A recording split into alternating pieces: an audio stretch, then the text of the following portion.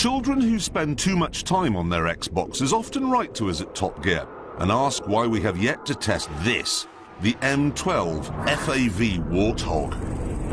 Frankly, if you ask questions like that, you're not going to understand the explanation as to why we can't, so you'll just have to test it yourself here.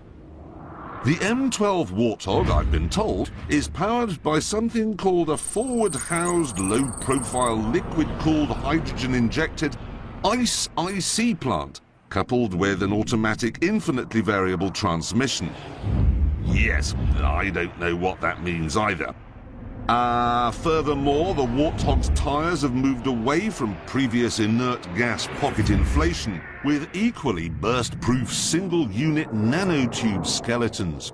They provide the buoyancy and ride of gas pocket tyres but are almost indestructible, it says here.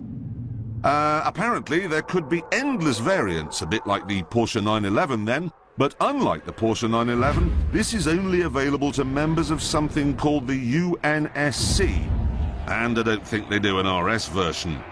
Unlike the Porsche, which is vulnerable to disappearing off the road backwards, the Warthog is only vulnerable to Banshee's fuel rod guns and light plasma cannons. So don't say you haven't been warned.